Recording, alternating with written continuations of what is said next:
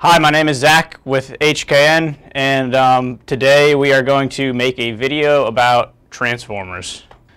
So what we have here is we built a little, we have a little core that we built, and we have a wire carrying current wrapped around one edge of it. We're going to go ahead and assume that this is this whole core is made out of some material that has a permeability, magnetic permeability, much higher than the permeability of free space, and we'll see why in a bit. And we're going to make a couple geometry assumptions about it. Actually, really, the only assumption we really have to make right now is that it has consistent cross-sectional area A everywhere. The cross-sectional area is the same. And so today we're going to deal with the input side of this transformer. Next week we'll deal with the output. We'll see how they relate to each other. But so we're going to use a couple, or well, for this side of the transformer, we're going to use one of Maxwell's equations that we went over previously, and we're going to try to find the magnetic flux in the core. So let's write down some things we already know. We know that, what is it? So we're going to use Ampere's law, or part of Ampere's law. We're going to ignore the term that has to do with displacement current because that's not going to come into play here. But we will write it down like this.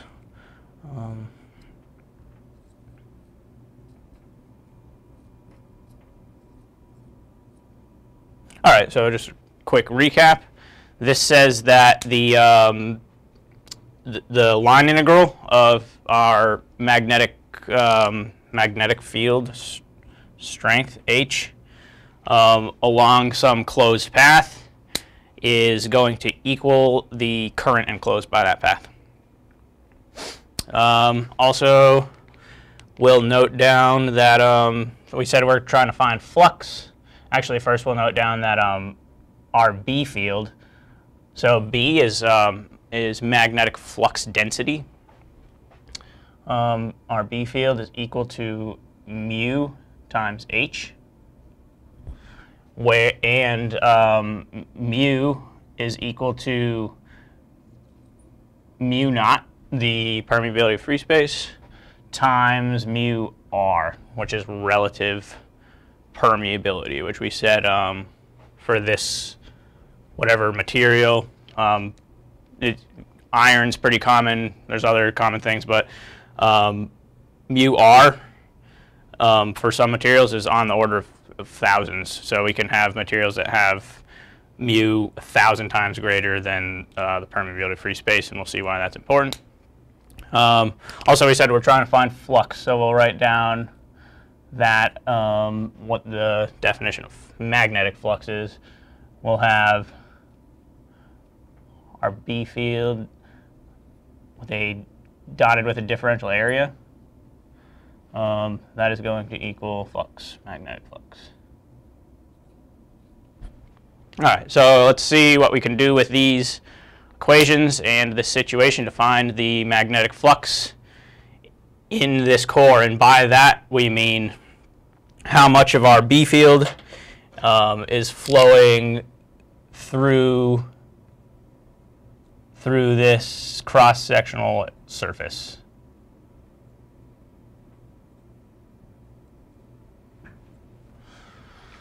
So where should we start here?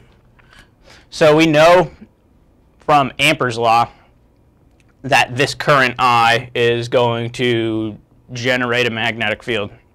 And we'll try to do a little bit of reasoning as to maybe what direction that magnetic field will be in. We know we have to integrate along some path. Actually, let's do this first. So let's sort of zoom in on one half of this coil. We say that our current is flowing here around this coil like that. So if we cut this coil in half, or actually if we cut it this way in a plane, it would look sort of like we would have current flowing out there, current flowing in there, out,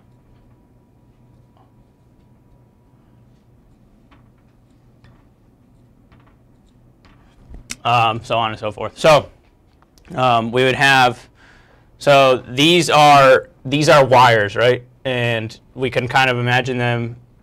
So our current would be flowing out here, kind of around our core, then back in behind it, out, and this is all the core area in here. So what? Let's try to figure out what direction our magnetic field would be pointing in this core. So we would say that we could use our right-hand rule. I'm sorry. So for our situation here, we actually have current flowing in this side, right? Current would be flowing into the board on this side and out on this side. So I put that in the wrong direction. Just imagine those are dots. Okay. So now we use our right-hand rule. We know that if we have current flowing in some direction, we can get the resulting direction of our magnetic field by pointing our right-hand thumb in the direction of the current, and then our fingers curl in the direction of the magnetic field. So we have our current flowing into the board here. If we do our right-hand rule, point our thumb into the board, our magnetic field curls around each of these wires in this direction, right? But what did we do? We kind of set a bunch of wires side to side, and so their magnetic fields, they each have a magnetic field curling around. They're each carrying current I, because it's all in a loop. But so what actually ends up happening when you add enough of when you stack enough of these wires on top of each other, that their magnetic fields this way, horizontally, end up kind of being inconsequential, and we get that the magnetic field from this one adds to the magnetic field from this one, and we get a net magnetic field just basically in a linear direction in the center of that core. Now, if we did the same reasoning with this side, we would have that current is pointed, what do we say? It's pointed in there. It's pointed out of the board here. That means according to our right-hand rule, our magnetic field curl like this. And we'd get the same thing. We have a bunch of wires stacked. The magnetic field from this side would be pointing in the same direction as the magnetic field from this side. So we get a net magnetic field like that. So that was basically reasoning just to choose the direction. So we say that our magnetic field's strength H is going to be pointed in that direction. Now we need to figure out what the magnitude of H is. All right. So what do we say we'll use Ampere's law for that. And what do we say we need to do for Ampere's law? We need to pick a path to integrate H around. And this is where we're going to get a little bit away from hardcore mathematics and physics and do more engineering. We're going to make some assumptions. So we're going to assume, since we have this situation here where our relative permeability of this core is a lot greater than the permeability of free space, that's literally saying that it's much easier to generate a magnetic field in this core than it is in air. So what we're going to assume is that the vast majority of the magnetic field from this is going to take this path just around this core. Turns out that's a pretty good assumption if we measure things. In practice, some magnetic field will leak out, but if our permeability of this core is high enough, it's usually negligible. So we're going to assume that, for purposes here, that this is ideal, and all of our magnetic field flows in here. So So that gives us a little bit of a clue as where to pick the path we want to integrate around. We will pick the average path that a magnetic field would be. We'll pick the average path around this core. And where would that be? We didn't really define dimensions for this, the width and height of this, but and let's keep it symbolic. Let's for now. But it would be the average path would be the path directly through the middle of this, correct?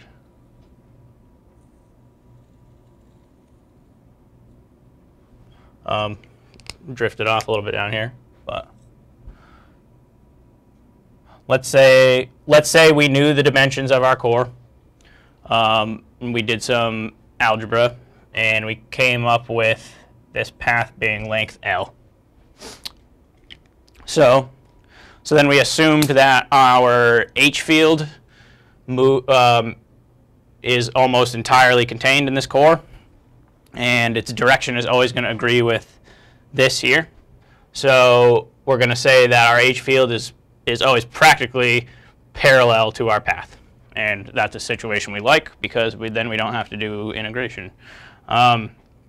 So now Ampere's law for integrating H around this path with length L. Since we said H is usually parallel to L, we're going to go H times L is equal to I enclosed. Now, so we know that I enclosed is the current enclosed by our path. So what is that going to be in this case? We have this path here, and we know the current enclosing it, or enclosed by it, is going to be the current in these wires, right? The current flowing out of the board here is not enclosed by our path, but the current flowing into the board here is, right? It's basically going to be enclosing this part of our cross section of our coil. And what would the current be there? We know we have N turns of our coil has N turns, so we'd have N wires stacked up on top of each other, and we know they're all carrying current I because they're in a coil, right? So I enclosed is going to equal N times I, right? So we'll have H times L is equal to N times I. So we can quickly rearrange this. So H, remember H is a vector. That is equal to Ni over L. L is our path length. Now, ultimately, what do we want to find? We want to find our flux, the area surface integral over this area, cross-sectional area of our B field, right? So we want to convert this now to a B field, and we know that they have this relationship here. It's scaled by the permeability of this core. So we're going to say then B is going to equal mu naught, mu relative permeability times N times I all over L. So that is going to be the magnitude of our flux density at any point in this core. So one other assumption we make is that the B field is uniformly distributed in the core, as it's uniformly distributed in its cross-sectional area. That turns out to be pretty reasonable too. So now we have an expression for B, and we're going to find our flux. So actually, I kind of just gave it away just now, but what did we just say? We said that we're assuming that our B field is uniformly distributed.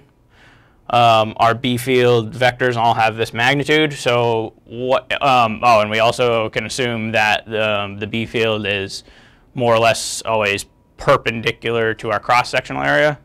So if we remember from last time we calculated flux, if we have our B field perpendicular to our area and it's uniform, we can, the integration of B dot dA just becomes B times A, right? So we're going to say that our magnetic flux is equal to B times A.